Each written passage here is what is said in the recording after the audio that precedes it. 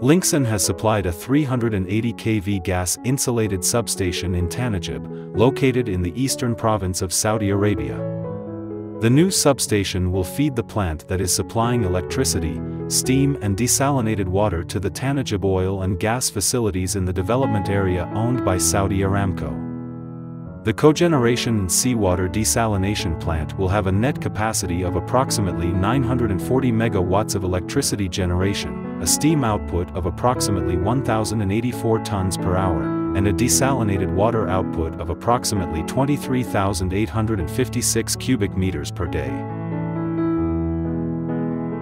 The Linxon supply consists of an engineering, procurement and construction EPC contract for the 380 kV GIS substation with all necessary protection and control systems. Linxon executed this on a turnkey EPC basis, including associated construction activities, equipment installation and commissioning. Tanajib project completed on time by August 2023. We are Linxon.